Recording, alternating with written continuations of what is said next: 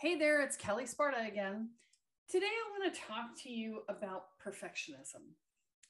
So I have been trying to do these episodes of the minis for 3 days now, and I just couldn't get myself to do it. I was just tired. So, I'm getting to the point where if I don't get it done, I'm gonna not have any in time. So that would be bad, right?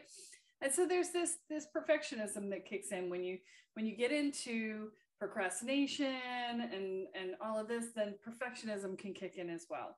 And so I want to talk to you about perfectionism in this context because we try to make it perfect, right?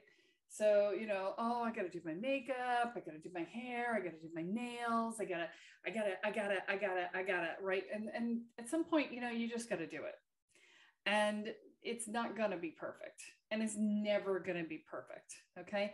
Because we live in a world of constant change. And by definition, perfection is a moment in time at which everything is perfect, which of course can't last because the world is in constant change. So it is physically impossible for you to end up with perfection for any length of time, right? And so the key is to let go of the perfection. But, the perfection's tied into a bunch of other stuff in our lives, right? We're like, oh, well, if I'm not perfect, then I'm not lovable or I'm not good enough or whatever, right? And those are deeper issues, and I can't cover that in a mini. I would encourage you to listen to the longer episodes of the podcast, or even better, to sign up for the Inner Peace program if these are your issues. But perfectionism we can talk about here, right?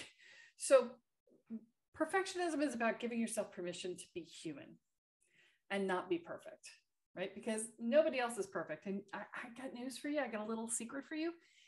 Being perfect pisses off everyone else. Nobody likes a perfect person. We do it thinking, oh, wow, we're going to be perfect and everyone will have to love us because we're perfect. But in actuality, it just pisses them off. It irritates them. It annoys them because you raise the bar past the point where anybody else wants to work and you just blow the curve. And if you were that kid in school like I was, the kids don't appreciate it. The adults don't appreciate it either. So, you make it easier on yourself and everybody else if you let go of perfectionism. And I know you're going to be like, well, I'm all about excellence.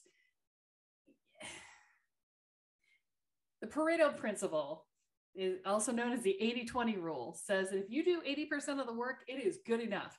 And I will tell you that is most of the time the case. And I am the queen of over deliver and overdo and over.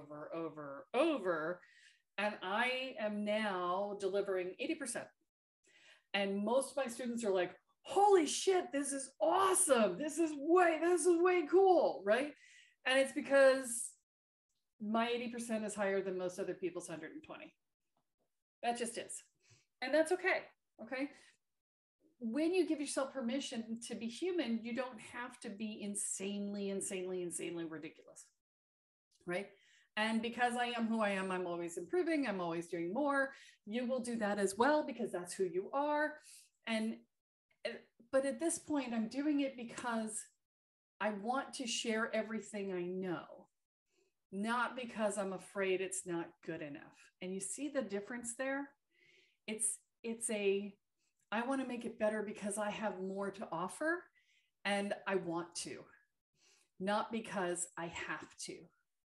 And the difference between want to and have to is the difference between loving yourself and not. And so I highly encourage you to give yourself permission to be human today. Be well. Do your best. And it doesn't have to be perfect. Okay? Hell, do mostly your best. And it doesn't have to be perfect. Try it for a week. I know you don't believe me, but try it for a week. Try doing 20% less for a week and see what you find out. Okay? We'll talk to you next time.